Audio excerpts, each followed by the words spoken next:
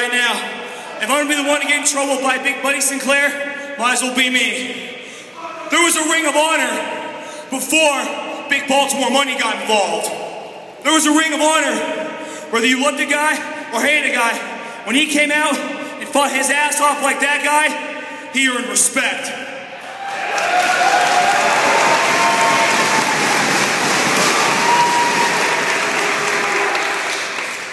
I've never BS'd you people, never once. There's been a lot of stuff said about this company.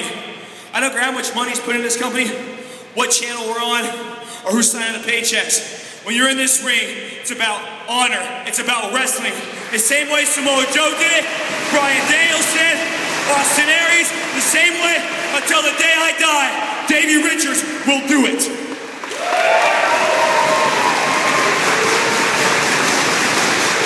On top of this company, there's been a lot said about that guy, eh? Let's not BS each other. A lot of it's been negative. But you know what?